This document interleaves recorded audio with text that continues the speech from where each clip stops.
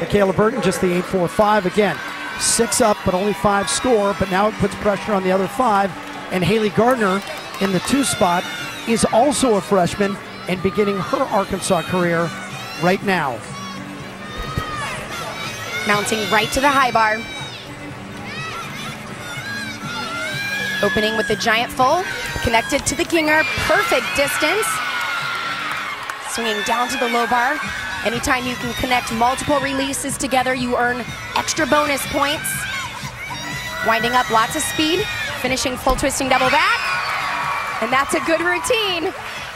Uneven bars champion at the 2015 Junior Olympic National Invitational.